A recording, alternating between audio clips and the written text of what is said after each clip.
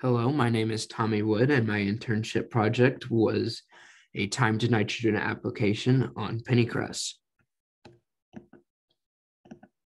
The purpose of this study was to determine the effect that fall and spring timings of nitrogen applications had on pennycress seed yield and oil content. The study contributes to pennycress commercialization as it's important to determine when nitrogen should be applied in order to maximize desirable plant traits while minimizing nitrogen runoff.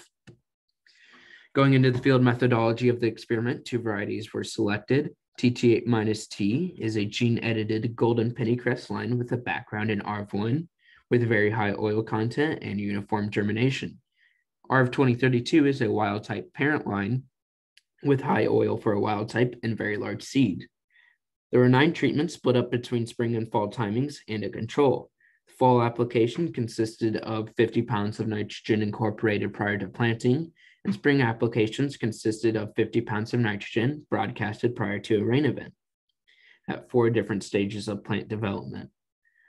Plots were replicated 4 times in a randomized split block design. After harvesting the seed, it was cleaned using 3 different methods. After the seed was cleaned, it was first sent through a Marvin seed analyzer, then through NMR, and finally through gas chromatography. The results for the total seed yield for TT8 were inconclusive due to the high variability across replications of treatments caused by wild-type pennycress contamination. However, there appears to be a trend of increased seed yield for treatments with 50 pounds of nitrogen in the fall and an additional 50 pounds of nitrogen in the spring. For all future graphs, the control will be in gray, the spring-only application will be in blue, the fall-only application will be in orange, and the treatments with both fall and spring applications will be in green. The effect of the timing of nitrogen application on the oil content was inconclusive. However, there appears to be a trend of nitrogen applications overall decreasing the percent of oil in the seed. The results for oil yield was also inconclusive, and much like seed yield, there appears to be a trend of increasing total oil yield for treatments that included both fall and spring applications. The results for seed yield for ARV2032 showed several treatments which were significantly different to the control. Columns with different letters are significantly different to each other at a 95% confidence interval. None of the spring-only applications were significantly different to the control. The fall-only application showed a significant increase in seed yield as compared to the control.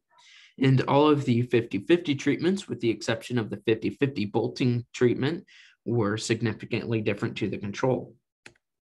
The results for total oil content and total oil yield for ARV2032 showed that the fall-only application and the 50-50 treatments were significantly different to the control, with the exception of the 50-50 bolting treatment.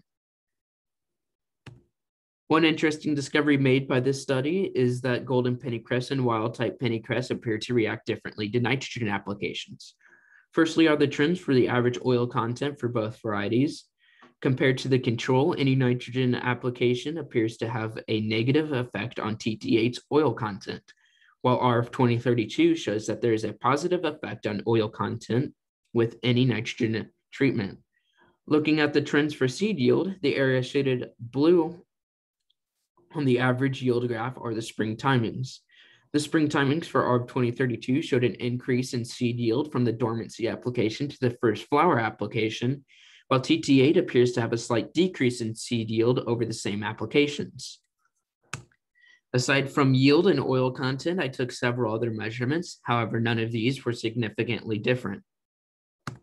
To conclude, due to the high variability across replications of treatments, additional research is required to reach a definitive conclusion on the effect of timing of nitrogen applications on golden pennycress.